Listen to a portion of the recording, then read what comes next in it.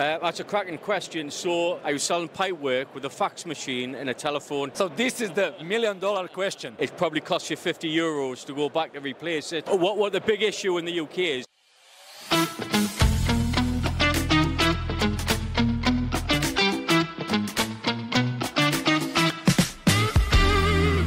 Welcome to the UK series. New heat pump online educational platform is available.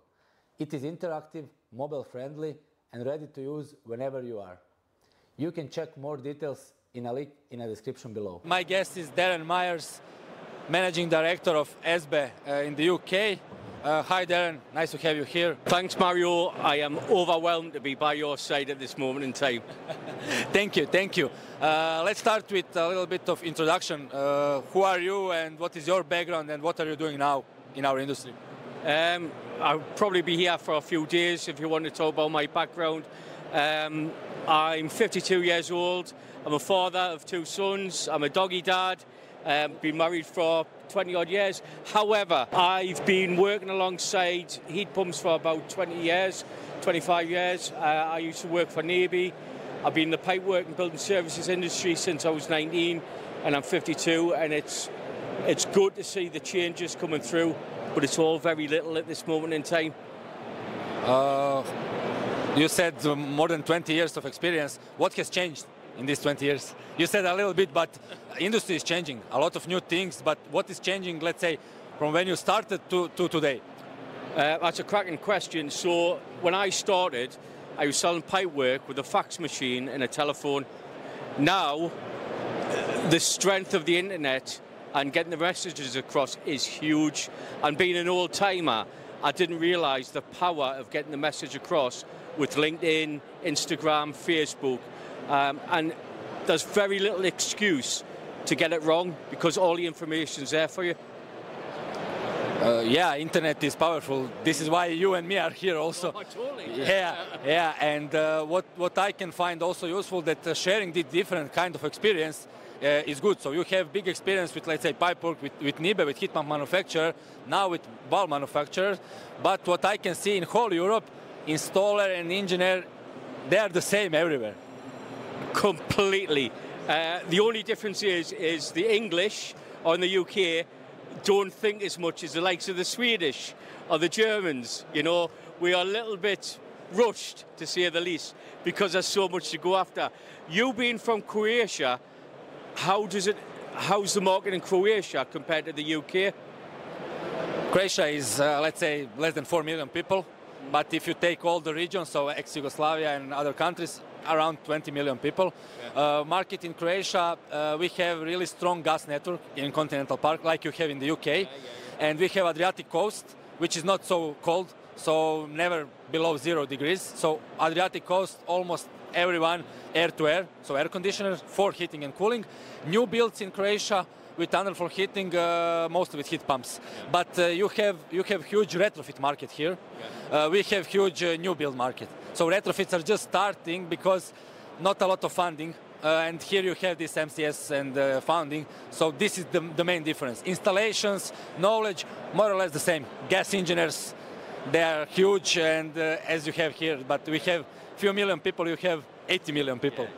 Yeah, we have a lot of people. And if you look, our gas network will probably cover 80% of the homes and the businesses in the UK. So it is a great deal, and gas is relatively less expensive at this moment in time. One of the big frustrations is I know how good heat pumps are and the work. Right, we say about the refurb market. The refurb market is huge, and there's always been a crisis on people can't afford electricity.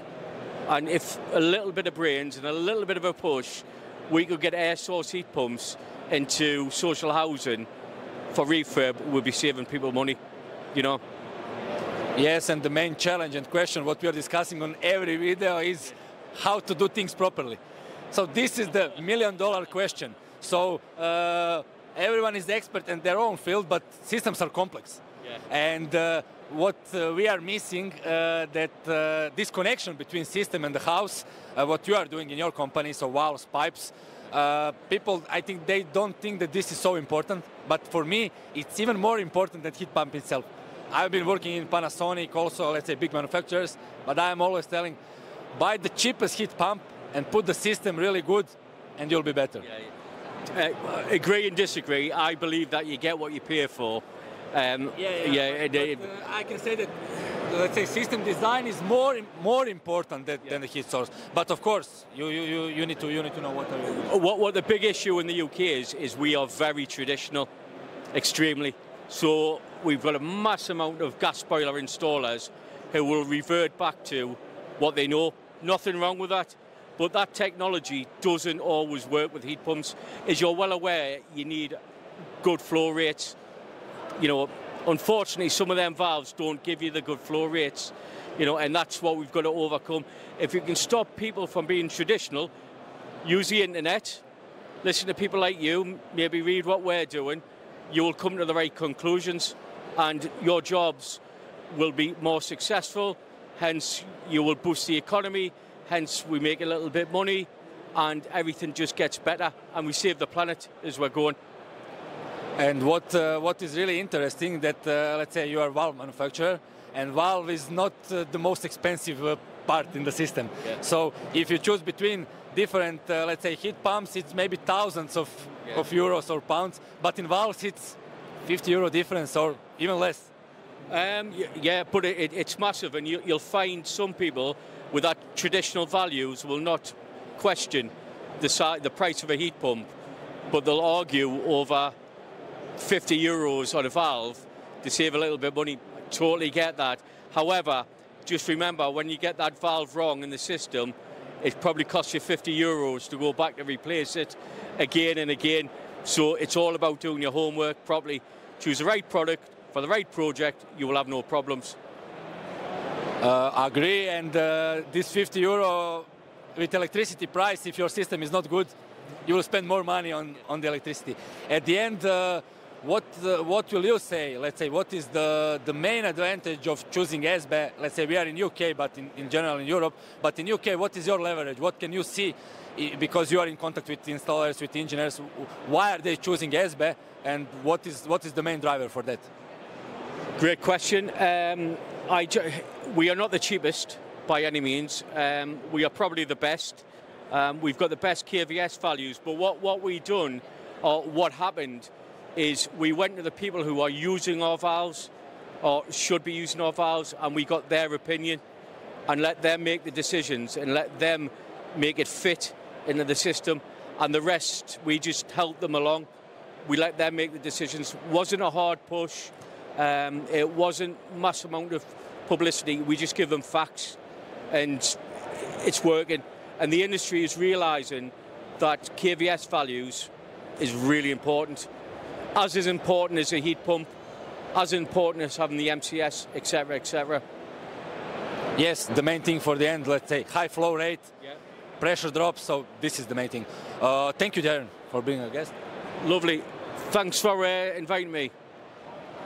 Thank you, everyone, for listening to this discussion. Check our other videos on the channel, and see you.